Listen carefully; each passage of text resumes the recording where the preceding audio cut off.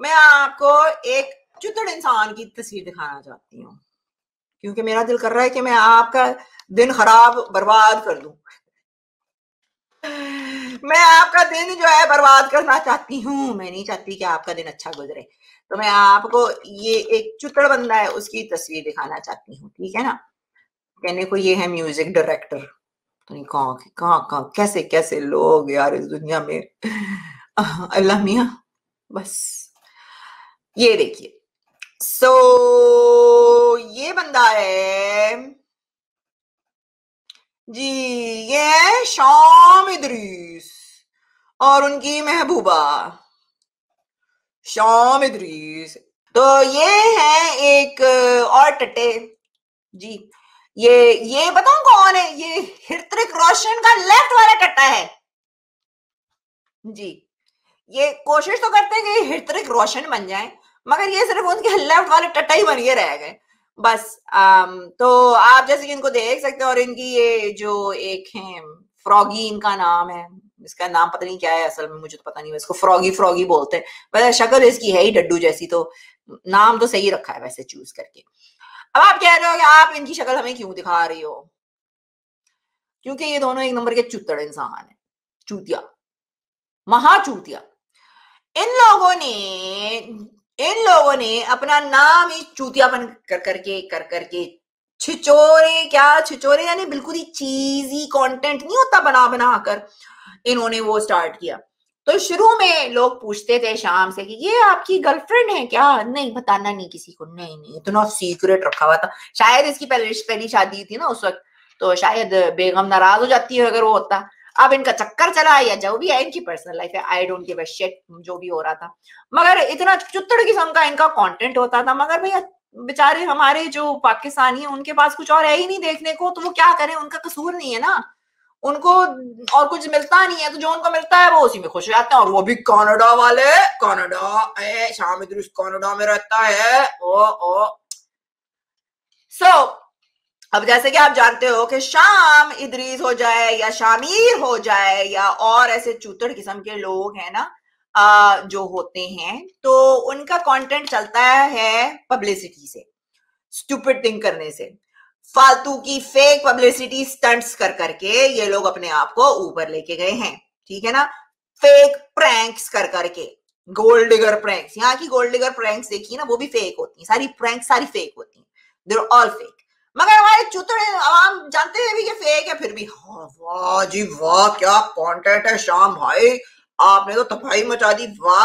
और जो भाई ठरकी लोग हैं वो तो फ्रॉगी की वजह से बैठे हुए देख रहे होते हैं। शाम को भी ये पता है कि भैया ठरकी लोगों को भी तो एंटरटेन करना है ना, तो एक लड़की जो है लड़की को तो लाना पड़ेगा ना। मो कौन है? अब मुझे नहीं पता ये वो कौन है, आई डोंट नो, इतने हो गए हैं कि आई हैव नो आइडिया। इनमें से चंद अच्छे भी हैं, चंद अच्छे हैं जो कंट्रोवर्सीज में नहीं पड़ते हैं, जो चुतड़ किस्म की बातें नहीं करते हैं, राइट। मगर ये उनमें से नहीं है, ही इज अनदर काइंड। हुआ ये कि ये रहता है मेरे ख्याल से मिसिसागा, ओकविल, बहुत मेरे से दूर, क्योंकि मैं उस एरिया में रहती नहीं, वहां रहते हैं जहां बहुत सारे देसी रहते हैं। वो एरिया हैविली पॉपुलेटेड है देसियों से, इंडियंस, श्रीलंकन्स, पाकिस्तानीज आपको उसी जगह पे मिलेंगे। ये लोग पहुंचे एक रेस्टोरेंट पे, ये रेस्टोरेंट कहलाता है डिमिट्रीज। ओके, डिमिट्रीज यहाँ पर सिर्फ डिजर्ट्स बेचते हैं, यानी यहाँ पे आपको आइसक्रीम खानी है, they make lots of different desserts, milk shakes हो गए, क्रेप्स हो गए, it's an amazing restaurant, I love it. मगर ये वहां पहुंचे और फिर वहां पर कुछ इन लोगों की लड़ाई हुई है, कुछ बात वहां पर हुई। तो फिर फ्रॉगी जी जो हैं, फ्रॉगी का मैं यहाँ पे वो आपको जरा सा सुनवा देती हूँ कि उन्होंने क्या बोला, क्योंकि सुनना जरूर है इनकी चुतड़ बातें, चुतड़ फेस वाले ना, तो इनकी बातें सुनना जरूर है। तो आप जरा सुनो कि फ्रॉगी द क्वीन, यानी डड्डुओं की क्वीन, डड्डू क्वीन क्या कह रही है। और नाम नहीं तेरे को मिला था। डड्डू क्वीन हमसे क्या कहना चाह रही है यार, मेरा इंटरनेट इस पे यहाँ पर सही नहीं चलता है। डड्डू क्वीन ने हमसे ये कहा कि कनाडा में मिनी पाकिस्तान कहाँ पर है? मिसिसागा उठा लो, मिल्टन उठा लो। क्या हुआ, इसने उतार दिया क्या? लो, अच्छा हटा दिया इसने, वीडियो ही हटा दिया। वाह फ्रॉगी जी, क्यों हटा दिया वीडियो? लो, वीडियो ही हटा दिया इसने। अरे यार, मैं तो वीडियो चलाने वाली थी, मुझे डाउनलोड कर लेना चाहिए था। हाँ, इन्होंने वीडियो ही हटा लिया। इनको इतनी वो मिली होगी कि बस। I used to walk really, really proud on the streets of my country, or the country that I live in right now, being a hijabi, living my life, and not thinking what people have to say. But after going to a public restaurant just to have some food, especially with a baby, I was told to leave along with my hijabi friends and my family because we were Muslim and we wear hijab. This is so disgusting. I'm going to mention the name of that guy, the man who worked there. I think he was Asian or something, and the girl was white. Her name was Jessica, and the guy's name was Joseph, if they're being honest about their names. They asked us to leave, and I just want to make sure that this does not happen to anyone, because if this could happen to me, this could happen to you or anyone that you know. तो ये इसका जो है part 2 है, part 1 कहाँ है भाई? मेरे को पार्ट 1 भी दिखाओ ना इसका, कहाँ है पार्ट 1? इन्होंने ये शॉर्ट्स डाले हैं, कहाँ है इसका? Assalamu alaikum guys. I just wanted to talk to you guys about these videos you might be seeing on the internet. आवाज आ रही है? You might have some questions about what's going on or what happened. We just got back from Dimitri's, which is a dessert cafe. It's in Oakville. We went to the Oakville location. It's in Ontario, Canada. I took my kids, my family, and some of my hijabi friends. We just wanted to have some dessert, just have a night out, you know how people go out. The servers at that location... Why hijabi friends? Why can't you just say friends? They asked us to leave the restaurant. And if we didn't leave the restaurant, they said they will call the cops, which they did, because we didn't want to leave because we were Muslim and they didn't want to take our order. I can't believe I'm even saying this. My mouth is dry, by the way. I can't even talk properly right now because I can't believe this is happening. I'm so heartbroken. I'm so shocked. अस्सलाम वालेकुम guys, Shamir ادریس ने Instagram के ऊपर एक story upload की है जिसपे उन्होंने बताया है वो अपने घर वालों। अच्छा, so anyways, आपने सुन लिया कि वो किस तरह से ये बोल रही हैं कि मैं अपने हिजाबी फ्रेंड्स के साथ वहां गई थी तो उन्होंने हमको इज्जत से सर्व नहीं किया क्योंकि हम मुसलमान हैं। लानत तुम्हारी शक्ल पे, लानत तुम्हारी शक्ल पे।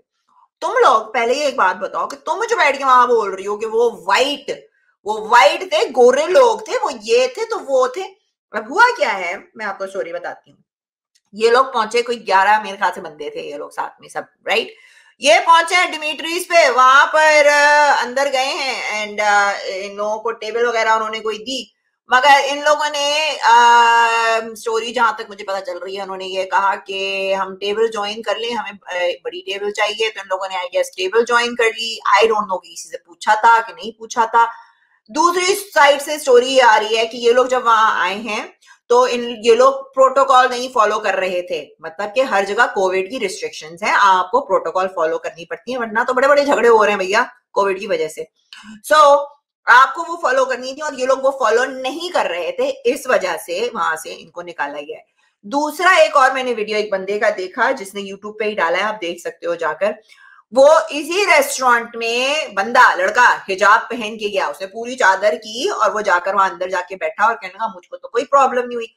उस बंदे ने ये कहा कि इस लोकेशन पे एक और लड़की काम करती है जो हिजाब पहनती है और वो सालों से काम कर रही है, मतलब कि हिजाब was not the problem, हिजाब was not the problem, there was something else। मेरे ख्याल से क्या हुआ है कि वहां पे कोई मिसकम्युनिकेशन हुई है, किसी सर्वर ने उनसे कह दिया कि हाँ जी आप जो है ये ज्वाइन कर सकते हैं टेबल्स, मगर they were not allowed।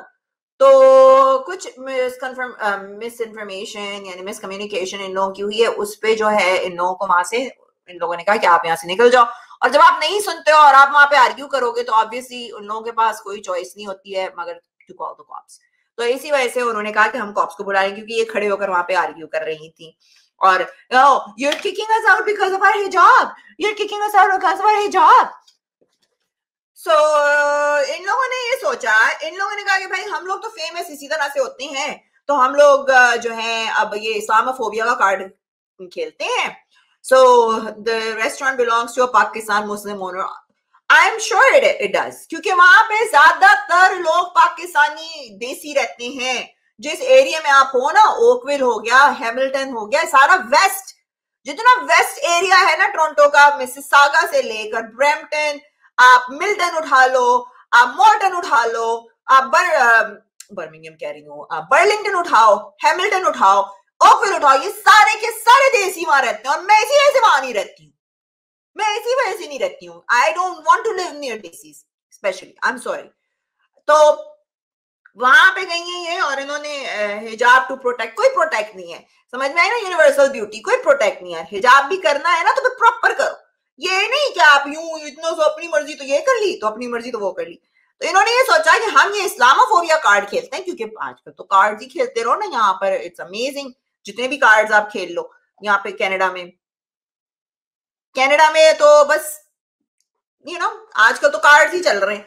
Resist card खेल लो, तो कभी इस्लामोफोबिया कार्ड खेल लो. इन्होंने कहा कि हम ये कार्ड खेलेंगे तो हमको और व्यूज मिलेंगे. इन्होंने सोचा कि हम इस्लामोफोबिया कार्ड खेलेंगे तो हमको पॉपुलैरिटी मिलेगी. हमको जो कैनेडियन लोग हैं, शायद कैनेडियन मीडिया भी हमको अप्रोच करे इस चीज पे, मगर कैनेडियन मीडिया ने इन लोगों को घास ही नहीं डाली. दे were like whatever.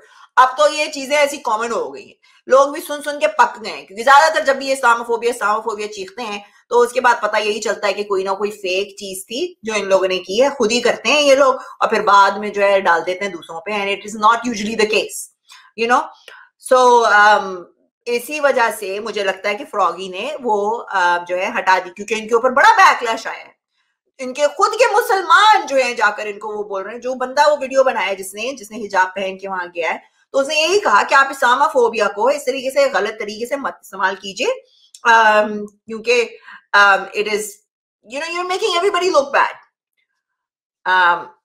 Tintern shade कह रही हैं कि ये लोग कोविड रूल्स फॉलो नहीं कर रहे थे. They were dragging chairs and tables, altogether 22 थे. People are bashing them. I witnessed tweet as well. हाँ, so that's the thing ना. इन लोगों ने सोचा कि हम इस्लामोफोबिया का कार्ड खेलते हैं, हम इस्लाम पे डालते हैं, तो अब जो है इनके मुंह पे इन्हीं के लोगों ने जूता खींच के मारा है सर, कि चुत्तर लोग बैठो आराम से, तुम लोग थे जो गलत गंद कर रहे थे. That's what they were doing. ना कोई इस्लामोफोबिया है, ना कोई हिंदू फोबिया है. कोई फोबिया नहीं है कनाडा में, कोई फोबिया नहीं है. Canada is a very nice country. Canadian people are very nice people. ठीक है, मैं ज्यादातर मेजोरिटी अपनी लाइफ मैंने गोरों के बीच में गुजारी है. मुझे कभी एक आध कोई रेसिस्ट मिल गया होगा, मगर आज तक मुझे किसी ने भी ना गलत नजर से देखा है, ना मुझे कोई स्लर बोली है, ना मुझे सनोकर है. If woman is not protected, no use of hijab. तो मैं तो हिजाब पहन के नहीं जाती यूनिवर्सल ब्यूटी कहीं भी. मैं तो बड़ी प्रोटेक्टेड हूँ. आप आंखें बंद कर लो ना, प्रोटेक्ट किससे नहीं है औरत. अगर हिजाब नहीं पहनी हुई तो आप जैसे दरिंदों से नहीं प्रोटेक्टेड है ना, तो आप लोग अपनी आंखें बंद कर लिया करो. I think that's what it is. So Canada is a beautiful country. Canada में ऐसे चुतर लोगों को ला कर जिन्होंने कनाडा का बेड़ा गर्क कर दिया है. ऐसे चुतर लोग खुद कहती है my country, I would be there and I would be like this. तू एक काम कर फ्रॉगी, तू जा अफगानिस्तान, वहां जाके देख देखो कितने राइट्स मिलते हैं. तू वहां जाके देखो ना भाई चौधो, तुम लोगों को राइट्स यहाँ पर इस वजह से मिले हुए हैं क्योंकि डेमोक्रेटिक कंट्री है, सेक्युलर कंट्री है. तुम जाओ ना, जरा रहो ना पाकिस्तान में, क्यों नहीं रहते? जाओ रहो ईरान में, सऊदीया में रहो, वहां तो हिजाब इज कंपल्सरी. आप बड़े मजे से हिजाब पहन के घूमे वहां पर, आपको कोई कुछ नहीं कहेगा. आपको क्यों पहनना है यहाँ पर हिजाब? पहले तो हिजाब पहनती नहीं थी. मेरे ख्याल से जब से शाम ادریس के साथ इनका टांका फिट हुआ तो उन्होंने कहा कि नहीं, आप एक काम करो, आप हिजाब पहन लो, लोग ज्यादा देखेंगे. क्योंकि लोगों को तो इस्लाम के नाम पे चूतिया बनाना बड़ा आसान है ना. अल्लाह अल्लाह करेंगे ना तो ज्यादा व्यूज मिलेंगे हमको. अब हिजाब पहन के आप जो है घीले उसमें नहाएं और अपनी बॉडी बिल्कुल चिपक जाए आपकी, और ऐसे टाइट कपड़े पहन लें कि आप माइट एज वेल नेकेड ही हो. ऐसे टाइट कपड़े पहन के आप, फिर आपने बास्केटबॉल भी खेलनी है जहां पे आपके दो रतन यूं जंप कर रहे थे. ऐसे हिजाब का क्या फायदा ऐसे हिजाब का? मुझे ये बताइए. हर जगह जहां देखो अपना हिजाब बीच में रहती है. We don't give a shit. आप हिजाब पहनना है पहनो, वी डोंट केयर. ठीक है ना, किसी को प्रॉब्लम नहीं है कि आप हिजाब भी आए हो यहाँ पे खाने या ये वाले आए हो खाने. Nobody gives a shit.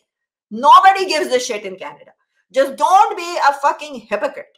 Okay आप लोगों को इतना ही अपना इस्लाम प्यार है, इतना इस्लामोफोबिया हो गया कनाडा में, तो जाओ अपने इस्लामी मुल्क में रहो। यहाँ किसने कहा तुमको रहने के लिए? कितने सारे इस्लामी ममालिक हैं, पता नहीं कितने 40-50, वहां जाके मरो ना, यहाँ क्यों आके तुम लोगों ने हमारी जान पे आनी है, you know. So that's one thing that I wanted to mention कि चुतड़ लोग जब यहाँ आ जाते हैं ना तो चुतड़ किस्म की बातें करते हैं, तो फिर मेरा भी दिमाग खराब होता है, चूतिया लोग।